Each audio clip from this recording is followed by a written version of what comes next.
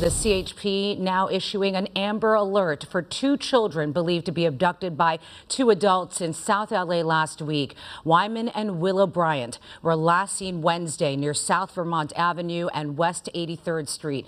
Authorities believe they were taken by 38-year-old Tiffany Bryant, the children's mother, and 53-year-old David James. Investigators are looking for a champagne-colored 2008 Buick Enclave with paper license plates.